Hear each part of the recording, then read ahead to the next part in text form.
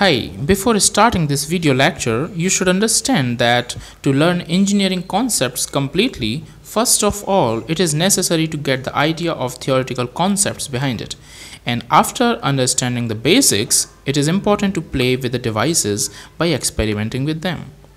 In this video, I will cover the theoretical concepts, which is the first step. But here I recommend you to get the basic components of electronics, either offline or online, and start experimenting along with theory.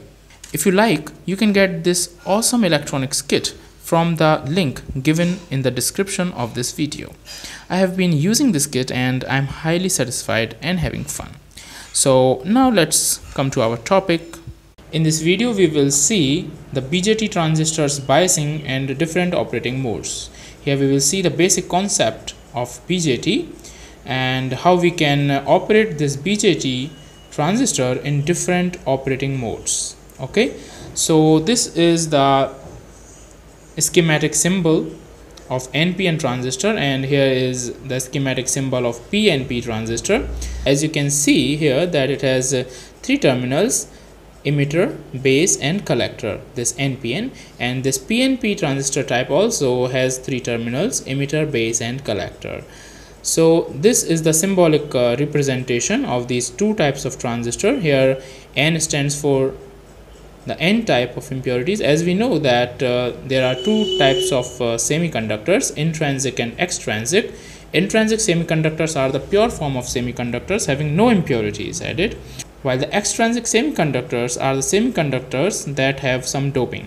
Okay, we deliberately add some impurities to it. If electrons are present in majority in the semiconductor, then it is known as N-type semiconductor, and if holes are present in majority, then it is known as P-type of semiconductor. So here we have used these two symbols, NPN and PNP transistors. See this symbol, the direction of this arrow. This direction of arrow is always from P to N. Look at this. Okay, and here also in PNP, here it is also from P to N. So here in NPN case and PNP case, the direction of arrow of this emitter current is changing. Okay, here this is another representation of BJT transistor NPN, and this is for PNP transistor type. And for transistor action, we want the electrons emitted from the emitter to reach to the collector through the base. Okay, in this case, electrons are emitted, large number of electrons are emitted from the emitter. They pass through this base and reach to the collector region, and we want that maximum number of electrons reach to the collector region in case of NPN. But in case of PNP, this happens with the holes. Okay, we can operate the transistor in various operating modes that we are going to discuss here.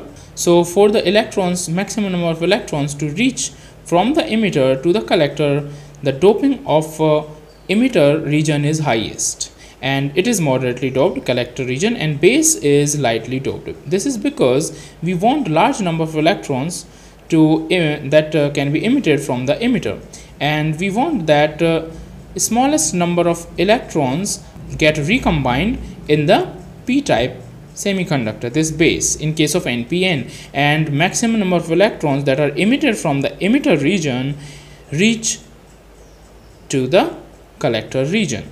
Okay, so this is the case of doping, and also to support this, the size of the collector region is highest, the size of the collector region is largest, so that it can collect large number of electrons, and base is made smallest, the size of base is smallest, so that maximum number of electrons can reach while traveling through this base region with less recombination. So now we here will discuss four kinds of modes of BJT. We can operate it in four different modes by biasing them. Let's see it. So here there are four modes that we will discuss. First is the active mode, another one is the saturation mode, third one is the cutoff mode, and the fourth one that we will discuss here will be the reverse active mode. So let's discuss them one by one. This is the active mode. In active mode, since we know here that we have two junctions, it is a transistor, so we have two junctions here. This is called the emitter base junction, also known as, written as JE, okay, emitter junction, and this is the collector base junction, okay, base and collector are combined here, so this is collector base junction, written as JC, collector junction, okay.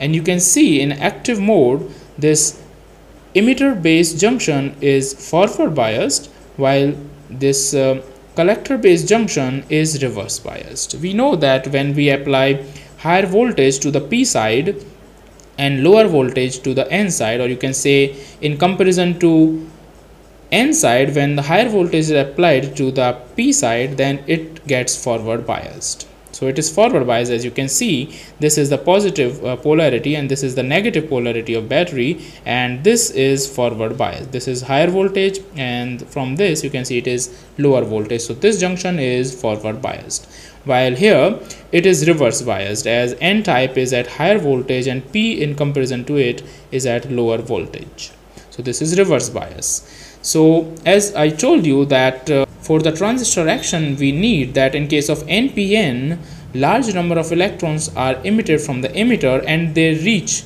the maximum electrons that are emitted through the from the emitter, they reach to the collector region. And if the mode supports this phenomena, that it allows large number of electrons without or less recombination into this base to reach to the collector region, then this is the active mode, and this works in this mode, it works as amplifier.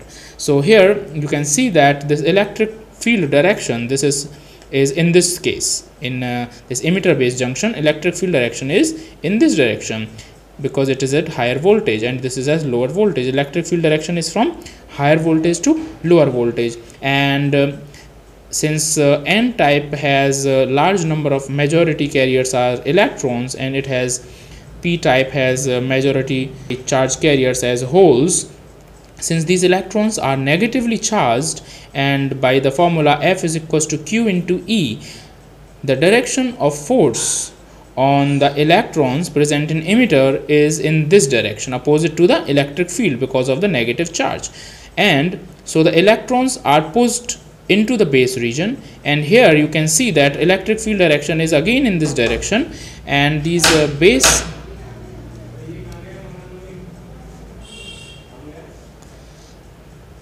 so you can see that here the electric field direction is again from this collector to base. So electrons that reach from the emitter into the base region are again pushed into the collector region, because direction of electric field is the force on electric field, because the force on negative charge, that electrons, is in opposite direction to the electric field. So these both electric fields are supporting the electrons in moving from emitter to the collector. So this is the active mode. It allows the large maximum number of electrons emitting from the emitter region to reach to the collector region. Okay, so this is the active mode. Now we will see that how the things take place in case of PNP transistor in active mode we are discussing here. This is the case of PNP. Here you can see this is forward biased and reverse biased. This is the basic condition for the active region, that emitter base junction is forward biased and collector base junction is reverse biased. So since this is forward biased, so the electric field direction, you see the polarity, that P is at high terminal, P is at high voltage and N at low, so it is forward biased. Similarly, this is also forward biased by seeing the polarities, and the direction of electric field is always from the higher voltage to the lower voltage. So this is the direction of electric field, and it allows the large number of carriers, that is the majority charge carriers in P are holes.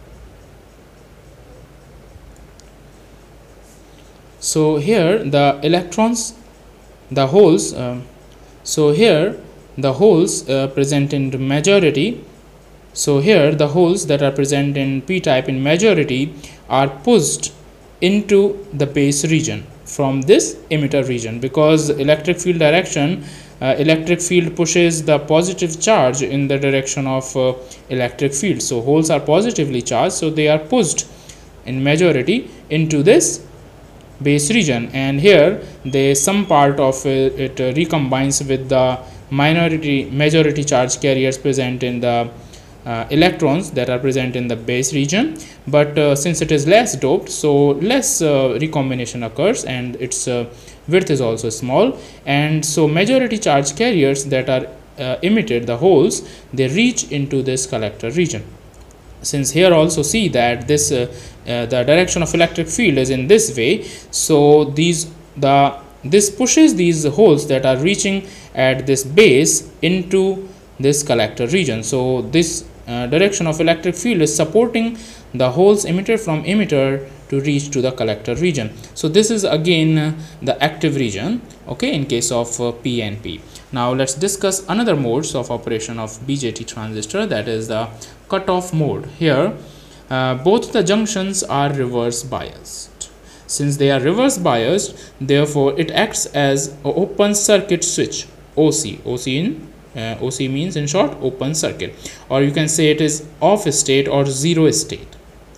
So no collector current is flowing. You see here, this is the symbol of transistor, collector, base and emitter. So no collector current is flowing. Collector current is zero in this case, because both the junctions are reverse biased.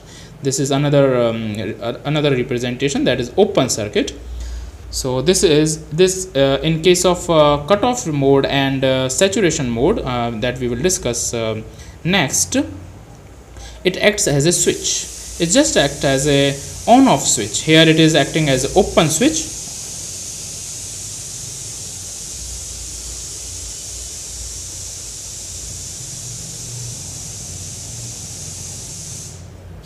Or the off switch. Now next we will discuss the saturation region. Okay, but before this, let me explain you the concept of this cutoff region, that these are both reverse bias. This emitter based junction and collector based junction, both are reverse biased, and this is the direction of electric field. We are not going to discuss it again. So it do not support the flow of current into this transistor.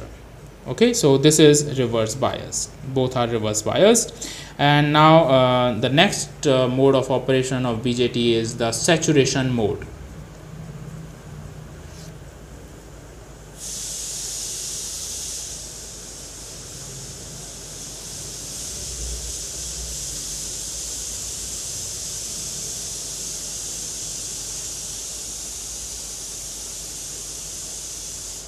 As you can see in this saturation mode, both the junctions are forward biased. Both junctions means this emitter based junction is forward biased, okay, and this base collector based junction is also forward biased. Both are forward biased, and therefore the IC, that is the collector current, is maximum in this case, okay, and therefore it acts as a short circuit.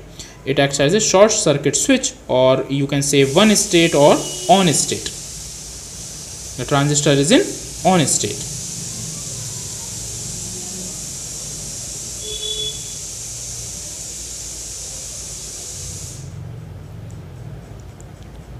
So you can say, so here this BJT acts as a short circuit. Here you can see that this IC is maximum, and because of this forward biasing of both of these junctions, okay, and it's acting as a short circuit. This representation shows that this is short circuit. So as we have seen in cutoff region, that it was acting as open circuit and IC current was 0, and here it is acting as a short circuit and maximum IC current, okay.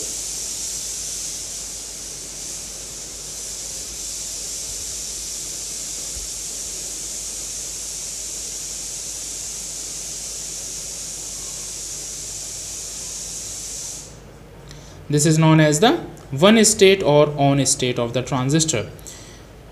Okay, so this is the saturation mode. In both of these modes, saturation and cutoff, the transistor acts as a switch. on off switch.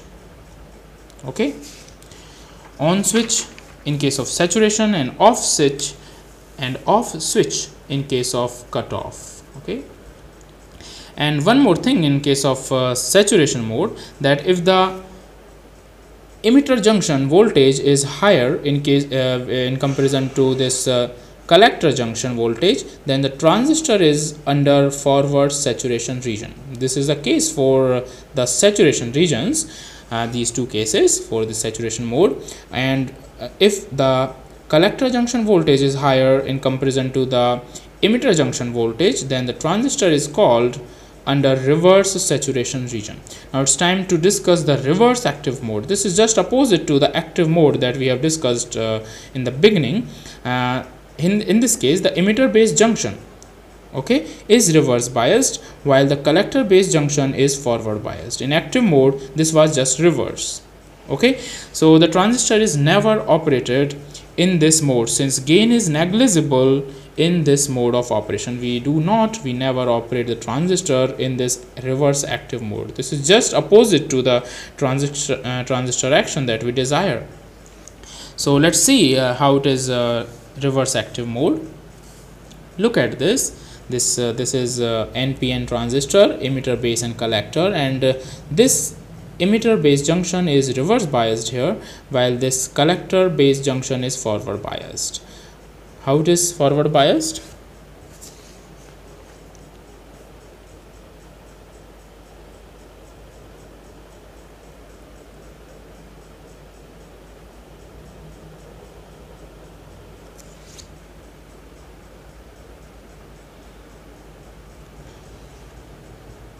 So look at this here, this is reverse biased, this emitter base junction is reverse biased, while the collector base junction is forward biased. This is just opposite to the active region of operation. And here because it is reverse biased, because this is at higher polarity, N type is at higher polarity in comparison to P type, so this is reverse biased. And here this P type is at higher polarity in comparison to N type if we talk about this collector base junction, therefore it is also forward biased. So this is just opposite to the transistor action that we desire, therefore we never operate transistor in this region, because the negligible gain is present. We get negligible gain with this mode of operation. So I hope you got all the four modes of operation: active mode, saturation mode, cutoff mode, and reverse active mode. These are the four modes of operation that we can use a transistor, but never use transistor in reverse active mode. Okay, so hope you understood all the things that I have discussed here. In the next videos we will discuss more other points related to these transistors, BJT, and in further lectures we will also cover the MOSFETs and FET, CMOS, etc. So keep watching Engineering Made Easy. If you have not subscribed my channel yet, then please subscribe it. Thanks for watching. Have a nice day. Bye bye. Friends, for more such videos you can subscribe my channel Engineering Made Easy, and please don't forget to like and share the video if you liked it. For more detailed information, you can visit my blog. See you soon in the next video. Till then, bye bye.